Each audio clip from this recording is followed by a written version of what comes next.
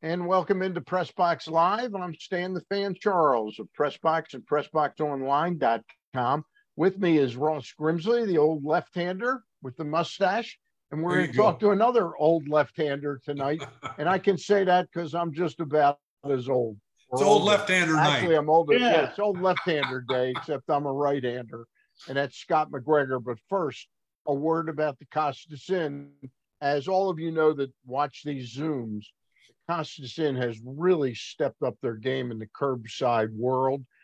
They know that certain percentage of people aren't still comfortable going inside to eat out and dine.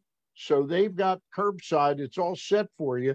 Go to CostasInn.com. You can order your food, pay for your food. You can try not to pay for it, but I don't think they'll pack it up unless you pay for it. And then you stop out there. You don't even have to get out of your car, and everything is packed immaculately. Your crab soup, your cream of crab soup is not going to fall over the ribs for your mother-in-law or anything like that. So the Costas Inn, the best place in town for curbside, or as we old timers used to call it, takeout. All right. Joining us today is one of Baltimore's favorite left-handers, and that is Scott McGregor. And Scott, Ross gave me the news. You're in the middle of packing up and leaving the state of Maryland.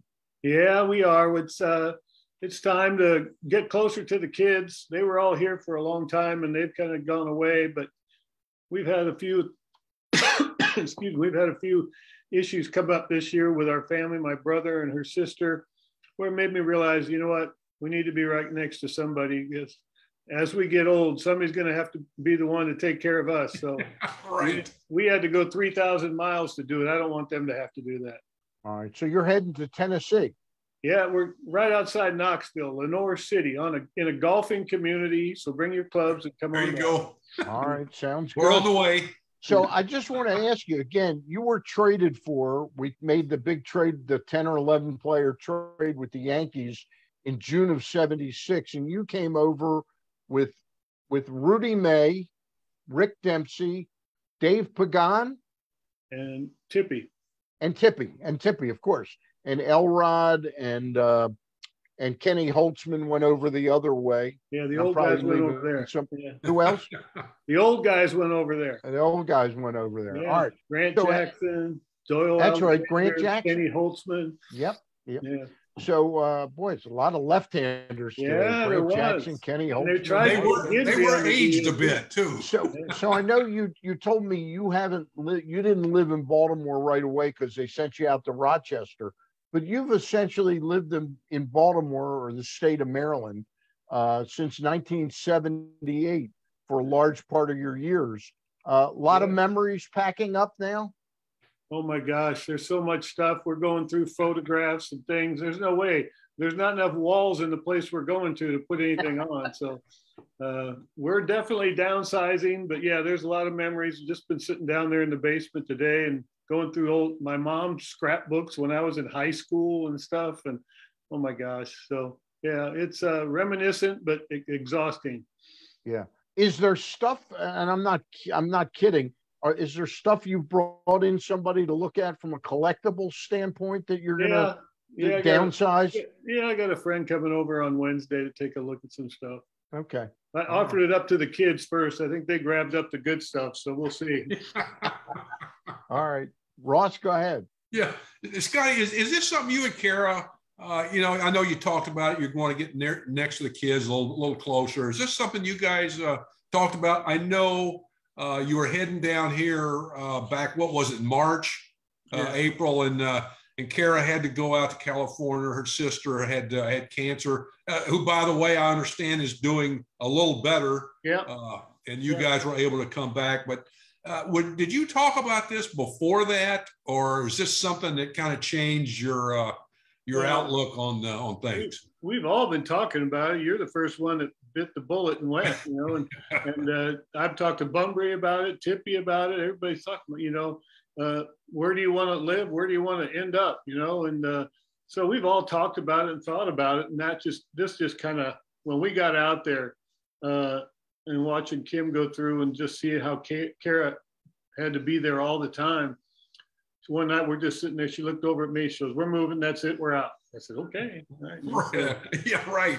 The So, boss has spoken. Yeah, right. So we found a nice little place, and it's going to be great. You know, Right now, your daughter's there. Your son's in North Carolina. Both of them. My son, my youngest is in Durham, and Eric's in Greenville, South Carolina. Right. So he'll be 3 hours away, and Mike's still 5 hours away. So that's, it's better than 8. So, yeah, really. And we're closer too, so that makes it even better. Yeah, closer to Florida because we like to go down there. And as long as you don't have to drive through DC, you can go a little bit, Yeah, right. That's right. Like I guess your neighbors down the way, they're a little. Oh, they were mad. Yeah. Yeah. I broke the news to them, and they said, "Dang, all the times we were shooing people out of there didn't work." Yeah, so, right. No, we had a good time. Be sure to tell them hi. We had a great time with them. Yeah, we came over, and it's great. Yeah. Anyway, let's talk a little bit about the O's. I know you worked for them for a while.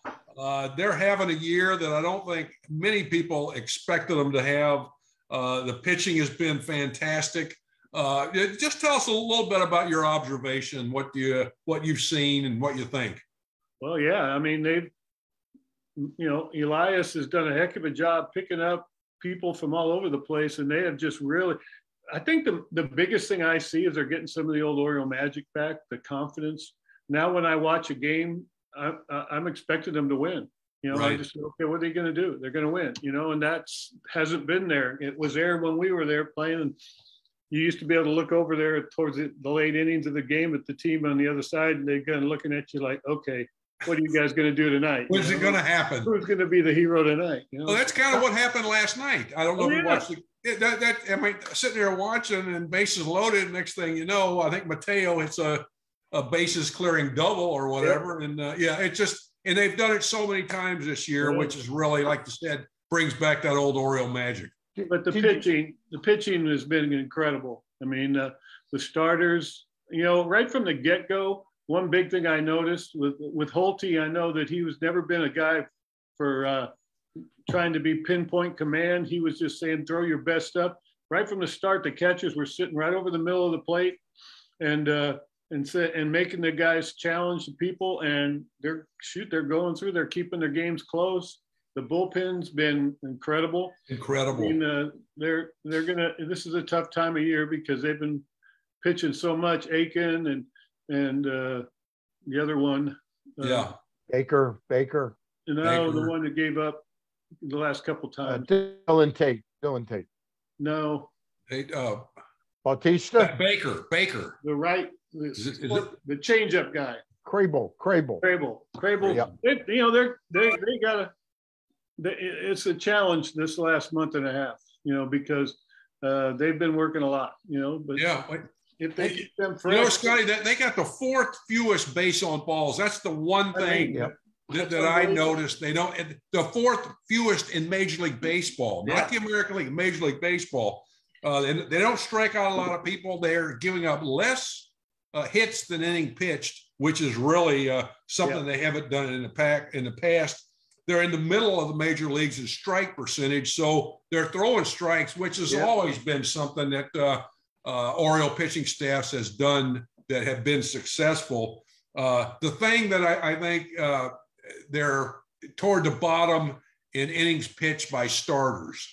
Yeah. So that I think that's something that and that's the way it is, but it's the worse than most all the other teams. But that's something I think, and Elias made the comment that they're going to go out and possibly be active on the free agent market and possibly trading as well. Sure. What do you think they're going to obviously go out for starting pitching?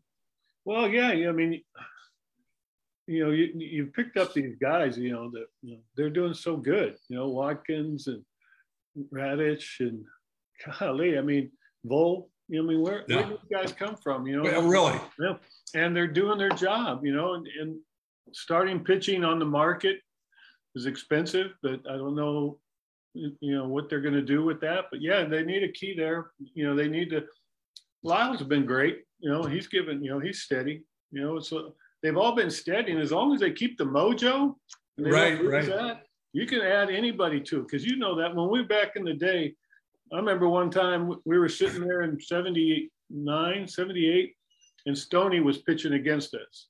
And I must have been pitching because I was sitting down near Earl down there, and he turned to Bamberger and he said, "If we get this guy, can you get him to throw his curveball over the plate?" George goes, "Yeah, we get him over here. It's 24 games. You know, anybody that showed up, Really? that showed up did better. You know, so when you got that going, you know, it makes it a lot easier, and people will start wanting to come again because they say, and people are starting to show up at the park, you know, and, which is really impressive. But, hey, Scotty, you've watched the game for a long time.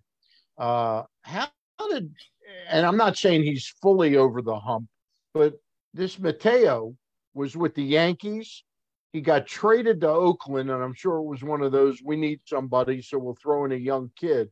Yeah. But then Oakland dealt him to San Diego, and San Diego last year, you know, in May or early June, DFA'd him, and the Orioles got him. This guy's, I mean, I know he's had problems at the plate in the past, but his confidence is really building right now. I mean, he's been quite a difference maker on that infield, you know, and the things that he can do, and he's getting his at bats. He's making some adjustments. He's not just easily flailing at that slider outside anymore. He does it a little bit, but it was a great at bat last night. And son of a gun, he gets on base. Look out! I mean, that's one thing about this teams too. They got speed. They got 4 or 5 guys, not just him. I mean, they can run. You know, and that we haven't had that ever. You know, they're actually using it too to their advantage, which is really impressive. They've got a lot of good pieces. So last night that game was at Williamsport, and they showed pictures of everybody that when they were playing Little League. Did you both play Little League ball? Oh gosh, yes. I know I did. I started when I was 4 years old. Right. In playing in Memphis, and it was just a fun thing to do, obviously. But that was, and I'm sure I think Scotty played. I know he played when he was on the team with Brett. He was a better hitter than Brett. Yeah, well, it didn't turn out too well that way. But you started when you were 4, because I played Little League. It started when you were 8. So I played when I was 4. I don't, you know. It wasn't T-ball, was it T-ball? No, it didn't have a T then. No, it was. I played right field, and I had a pair of rubber cleats, and I just kept looking at my shoes. I thought that was the neatest thing in the world. Yeah, that's nice. That's nice. So that was that Little League that you played with Brett, or high school? High school. Georgie and I, we in our town, El Segundo, we had National League and American League. I was on the National League side. George was on the American League. So we didn't play against each other, but then we joined up for All-Stars, and well, maybe we didn't. We didn't even join up for All-Stars. You know, we just got together in high school. Now, were you a talent? Were you a talented pitcher then too, or just a hitter? I was just looking through the scrapbook today my mom had, and I remember telling the story that when I was a freshman, I pitched a game over at Hawthorne, and I got a scout card from a guy from the Astros. Sure enough, I flipped through the pages today. There's the card. They kept it, told the whole story. I was the freshman in high school, punched out like 14 guys and beat the #1 team in the area. And all the fireworks went off from there, you know. So now we owned the place out there for a while, so it was pretty good. And what round were you drafted by the Yankees? First. You were first round draft pick. Okay. Yeah, 14th. Wow. Yeah. Wow. Yeah. Wow. That is something. Well, that's your career was like a first round draft pick. I mean, you had immense talent. There's no question about it, Scotty. I had. Well, you know what? He won double figures. What, 10 times? Yeah. He pitched 200 innings. I think 9 out of 9 years. You pitched 200 innings 6 times. These are things that you probably aren't going to see unless the game changes back to where it was once before, and starting pitching is needed. We'll get back to where they need to have starting pitching. unless you're going to have 15, 20 guys on a pitching staff. Yeah, it starts probably in high school now. But I threw 200 innings a year in the minor leagues. Yeah. No, that's how you learn to pitch. Yeah, you pitch that way, and you're expected to do that. Right. It's funny when I was down there coaching for years, in June, you get all the new draft guys, which was my fun time to watch these kids come in. And they start Googling you. Flanny used to say, oh, they're going to Google you. And the kid came up to me. One of the kids came up to me and they said, man, we were watching a game the other day. We didn't know you were the closer. I go, what are you talking about? Yeah. The last game of the World Series, you're the closer. I said, no, I was a starter. They went, you pitched 9 innings in the World Series? It's like, wow, they had no idea that could even happen, you know? No, which is crazy. I know. That's just... We always hear about Weaver and Bamberger. When you come over, how important was Palmer to that whole mix of teaching you guys how to pitch? When I came over, George was here for the first year and a half, but I got called up in '76, and so I'm out in the bullpen. Earl said, hey, we know, after I got traded, I was like 9-1 with 6 shutouts in Syracuse and Rochester. I was so pissed that they traded me. But I get called up, and Earl calls me and says, I know we want to see you pitch, but you're not going to start until it's all settled. I can't do that to the Yankees or Boston, which is great. And so I pitched, my first start was against Milwaukee. Hank Aaron's in there playing his last games. And then I pitched the last day of the season. I'm pitching in Boston. And Chopin's catching, because he used to do that every year in the last day of the season. And so I get to the ballpark. Where's George? Anybody seen George? Yeah, he quit. Him and Earl got into it last night. He went home. I wasn't even there for that one. You know, but, so then after that, you know, he was there in '77, and that's when Earl changed me into the funky ass motion that I had, because he saw that, because he'd had McNally, Cuellar, and he saw that they had and Grimsley, you know, he saw we had the off speed, because everything in mine was hard sliders. I threw hard then, you know, but he just realized that he said, you're going to throw BP today, and you're going to throw your curveball in the 60s. So I'm out there throwing, and I can't even get it close to that. I'm like, what was that? 73. So I just come up and I stop, and then I flipped it up there, and there it was. And I ended up with that silly ass, you know, motion that I ended up, which was deceptive. And then the changeup came along, but George was good there for that. But I used to tell people, and, you know, God rest his soul, Ray Miller's not with us anymore, but people say, you know, when I came up, this guy sitting next to me has won 3 Cy Youngs and 8 out of the last 9 years, 20 games. Who do you think's the pitching coach? You know, I mean, if I need to ask somebody something, am I going to Ray, who I pitched against, and I got base hits off of him in the minor leagues? You know, yeah. So it's just kind of like Leo Mazzoni with 3 of those guys sitting over there, and he's getting credit. My buns, you didn't do nothing, man. Mazzoni would take what he heard from Maddox. And he would, when Glavine would throw on the side, he would go, you know, he did point your toe at the outside corner, and you know, he said, you've been talking to Maddox, hadn't you? He goes, no. He goes, oh yeah. He the first year, Flanny was there in Lauderdale at that gate where he would stand right, you know, between the dugout and the bullpen. And I was with Leo that day, and he was working with one of the young kids, Chris Britton, who I had in the minor leagues, and he just threw a lot of strikes, and I'm sitting there watching him, and he's struggling a little bit because Leo was very intimidating. He was always screaming. Oh yeah.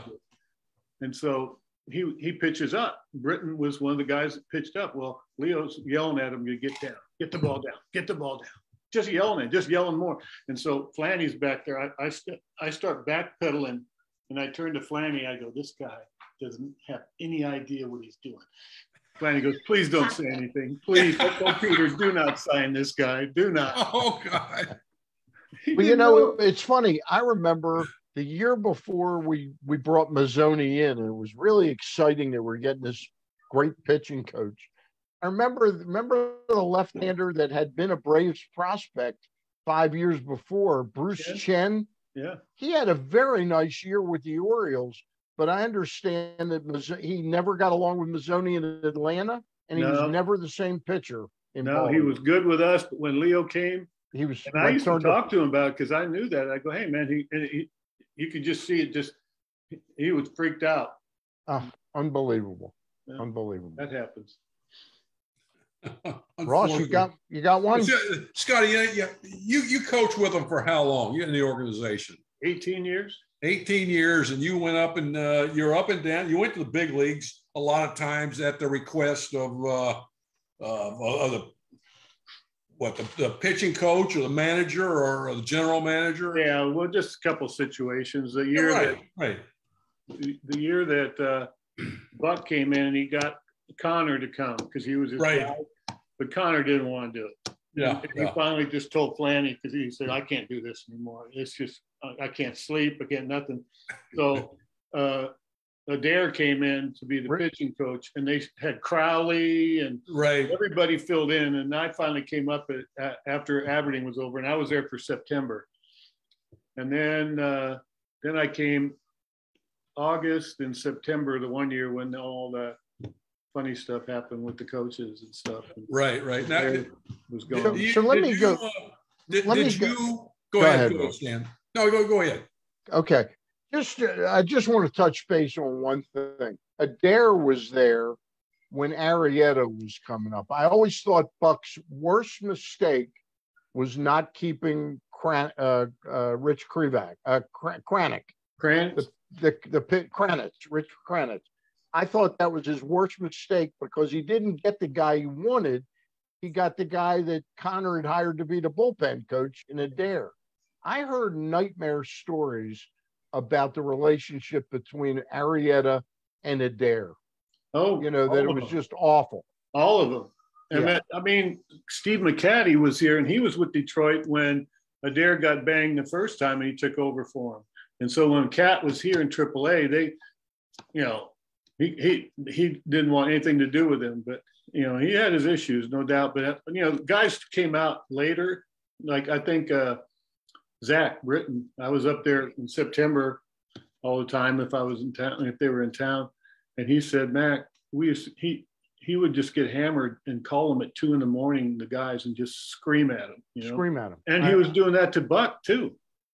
So anyway, he had some issues off the field. It led to a lot of that, I think. And so he had a couple of cocktails too. That was a tough time for the pitchers. The thing is, my first 10 years of coaching, when I was in Aberdeen and then Frederick and Bowie, every 2 years we had a new general manager and a new manager and a new pitching coach. So every 2 years. So how do you build anything with that? You can't. Yeah. And you survived that. Well, that's the funny thing. Ron Jackson, God rest his soul too. Yeah. He came over from Boston. He was with us for a while. And we were sitting in the coach's room in spring training, and the system had another bad year. And he goes, guys, I can't believe this system. And what's that? He goes, we were in Boston. We played like none of us. They'd have fired all of us. And he said, we all should be fired, And so I think Elias finally came along and said, okay, I'm going to fire all these guys. And try something new, get rid of these old guys and their salaries, Have you ever sat down with Chris Holt? Do you understand what he how much do you respect Chris? Well, Chris, definitely when he came over, I'm down there in spring training, and the first year he was there. And so I'm in the middle of all the transition going on. And I would sit there and watch. I tell you what, the guy's a student of what he's doing. He is unbelievable. He took every kid in there, and it was long. I said, oh God, I got to go through this again, because we're going to be here till 5 o'clock after the workout. He knew everything about every one of those kids that walked in there. He knew exactly their pitches. He knew family. He knew stuff. And I told him afterwards, I go, man, I tell you what, he was very strong coming in, and so was Mike Elias. And I would sit there and watch him, and there's times I'd go, hey, I can see what you're talking about. I know you want me to say it's spin rate, but I'm sitting there watching when they got the Rapsodo and the camera back here. The guy will throw a curveball and it'll just spin out. They'll go, where was my hand? I go, you didn't know? I said, I can tell you, I don't need to look at that. Your hand was right here, and that's why the ball. Right. You need to get your. So they turn around, look at the thing, and they go, "You're right." So I said, Chris, I got 20 years of this, and my eyes have seen this, and so I understand what you're saying. And this generation of kids, that's what they like. Yeah. They're coming out of college, because we'd sit there Davey Schmidt and I would sit there in Florida after the draft, and all the pitchers would come in, and we'd have to interview each and every one of them. They all knew their spin rates. They all knew. I'm just going, okay, this is where it's at. That's great. Yeah. That's great to hear. Yeah, Ross, you got a couple more, and we'll let Scotty go finish packing. Yeah, no, I know. I mean, Scotty, do you miss it now, or is it all the analytical data that's thrown out there? I know who just got fired from the Angels? Madden. Joe Madden got in. He's not in a hurry to get back in the game. Yeah. He just goes, it's too much. It's different. There's probably 2 managers in Major League Baseball that actually have control of the team. 2 managers, and I can guess who they are, but and the rest is run by the people higher up or whoever. Yeah. But I mean, if you could get back in the game now, would you do it? No. And you know what? I've asked probably 8 people that, and every one of them have said no. These are ex-baseball people. I say no because I just don't even want to deal with all that paperwork and digging and learning all that stuff. But I do miss pouring into the kids and being able to talk to them and I told Holty, he laughed at me. I go, okay, I got all your analytics, I got all this stuff. I said, but if you're in Yankee Stadium with 53,000 people calling your mother names, are the cameras going to make a difference? And he looked at me like, no. Go, that's the difference, and that's where really. But the thing is, it's, we used to, Palmer and us every day, Boddicker, Flanny, we'd be out shagging in the outfield every day. We'd spin it, we'd catch a fly ball from shagging and say, hey, get down. And, okay, there's that. We just refined it every day. And if I was in a slump, I'd just grab Elrod every day, say, Elrod, let's go. We got to get on the mound because I got to get the feel back. Because once you get the feel back, your brain lets go and you're fine. So these guys, they're on it, big time. It's just scientifically doing it. But these guys are figuring out how to do it on the field and make the pitches when they need to, and that's good. Yeah, well, whatever Holt's doing, and the pitching people, they've got something going, and it's been very impressive. And hats off to them. Yeah, you got to. It's they came in with guns blazing and changed everything, and everybody went, "Oh gosh, what's going on?" Yeah. But the proof's in the pudding if they keep it going. I got one last question for you. You've been around the Orioles as recently enough to know what you've seen of DL Hall. You've seen him a little bit, haven't you? Yeah, I saw him when he first signed and down there in spring training, and he had a great arm. Has a great arm. He had a big curveball before, but just watching him the other day. Now he reminded me. He throws a lot harder than I did, but he reminded me like what I said. When he came up, everything's hard. I think he needs a little separation. He threw a couple good changeups. In that second inning, he threw a couple changeups. Yeah. My question about him though was, do you see him ultimately? Here's a guy. He's at AAA this year. He averaged 3.2 innings per start. Doesn't that tell you that he's not really a starter because he's got to throw too many pitches? Yeah, I mean that's the big difference in the game today is they've got these innings blocked out, and that's just the way it is. But then to hear them say they're going to send him back down and put him in the bullpen, I'm going, okay, but all right. We'll see. But he's got a great arm, and so does Rodriguez. And it's a shame he got hurt. Adrian. Hey, we wish you nothing but the best, Scotty. Thank you. You've always been a fan favorite in Baltimore, and we trust we'll see you around occasionally. Yeah. All right. Well, I appreciate it, Stan. And I never really used to like you, but it's okay now. All those guys back in those days, the only one that grew to like me a little bit was Singleton. Kenny liked me, Yeah. I think. But those were the old days. Hey, yes, they were. Thank you very much for doing this again, and we'll grab you again sometime. All right. All right. Good Thanks, enough, Scotty. See you. Talk later, buddy. Take care. Hey. All right. Good luck with the move. All right. Thank you. Just got to tell folks a little bit more about the Costas Inn before we get out of here. And Scotty, that's good. Yeah, I was going to say, Scotty, you don't have to stay. The Costas Inn, again, they've stepped up their game plan as far as curbside pickup. Go to costasinn.com, order your food, pay for it online, and then pick it up. But you don't even have to get out of your car. A lot of people like that. Costas Inn, 4100 North Point Boulevard, and the address is 4100 North Point Boulevard.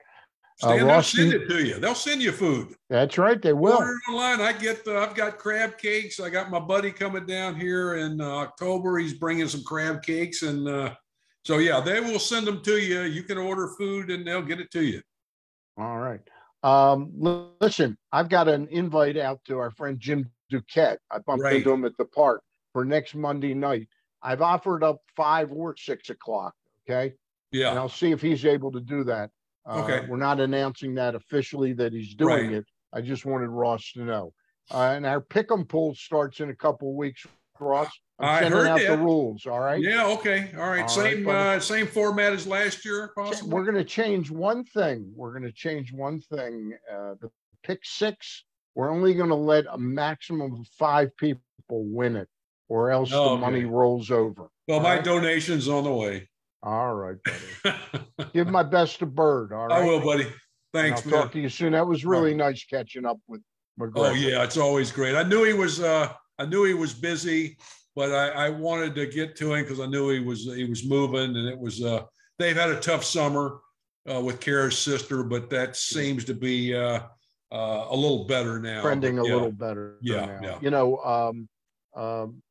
And I know Scotty didn't like me. I knew that. Oh, really? Yeah.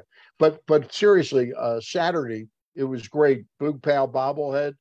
I went out to the stand. I saw the pictures. Yeah. I went out to the stand with my cousin Ron Matz, and we went to say hello to Boog.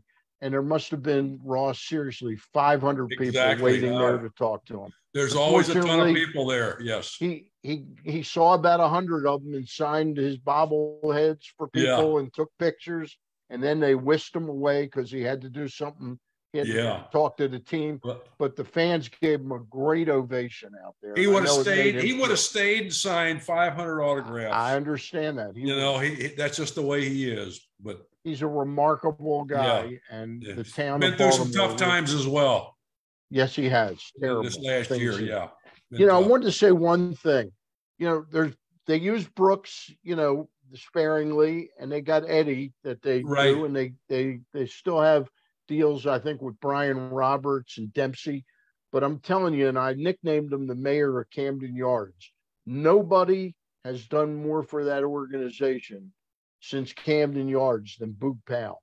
He's the guy who's been out there touching people every night. And nobody has that touch with the fans the way Boog Pal does. He's got the gift of gab with him too. He's got some great stories to tell.